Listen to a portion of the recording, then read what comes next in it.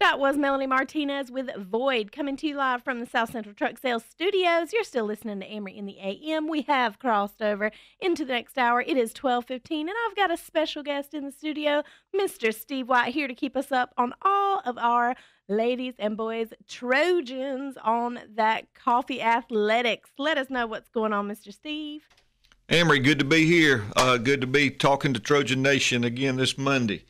Let's talk season tickets first for our 2023 football season.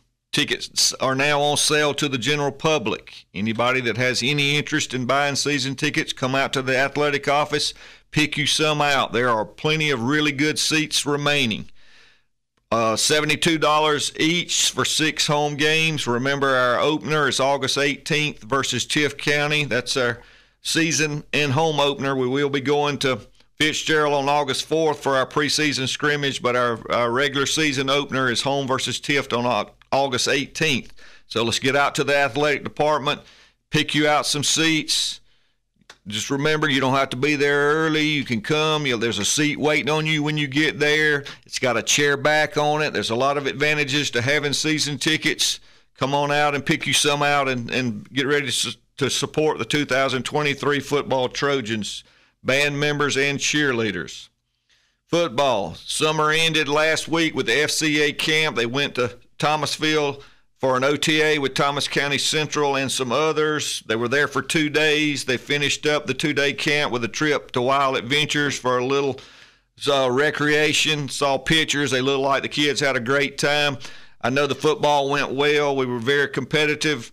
Really like our football team leading into the fall. Looking forward to August 4th and August 18th. Again, scrimmage at Fitzgerald August 4th at 8 p.m. Home opener, season opener, August 18th. Tift County at 7:30. Softball. Today and tomorrow they're doing a lasagna fundraiser. It's not too late to order you a lasagna.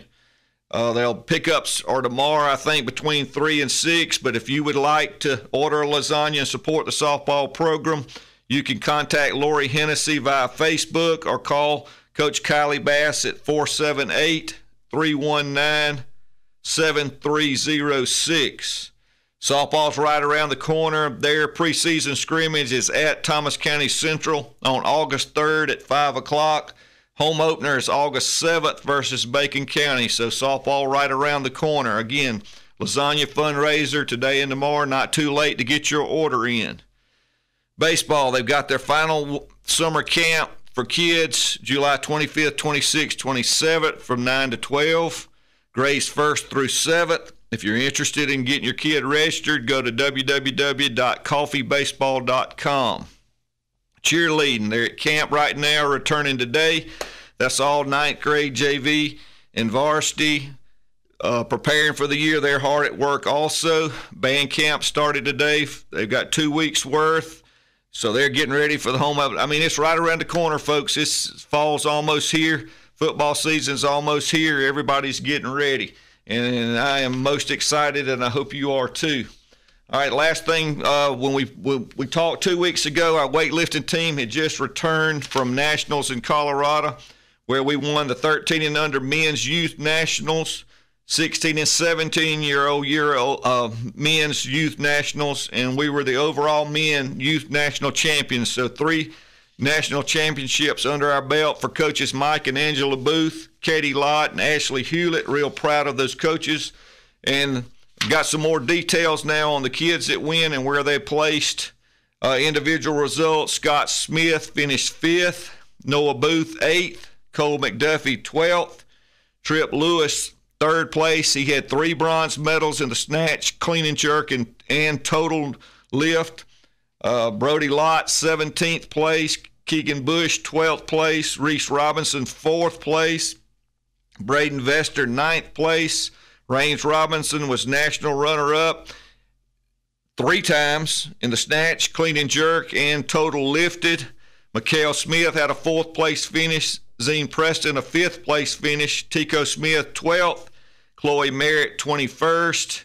And Layden Parker, 17th. But you put all that together, because of our depth and the number of people we were able to place and finish we were overall team champions again for the men in 13 and under, 16, 17, and overall. So what a great weightlifting year. They'll be getting started shortly for next year. Again, if you're that's boys and girls weightlifting.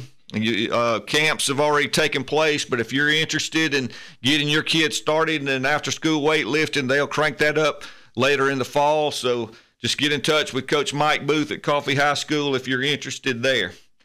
Okay, again, let me give you the athletic office number. If you've got any questions about anything I've covered today, 389-6625 is the athletic office. We can answer any questions you may have, and if you missed any of this information, we can give it to you again. Again, school's around the corner, athletic year's around the corner. Let's get ready to support our ladies and men. Thank you. Thank you, Mr. Steve, so much for coming in today and keeping us up to date on all of our coffee athletics. Remember, people, come out and support all of the boys and girls Trojans. They need it. They've got so much going on.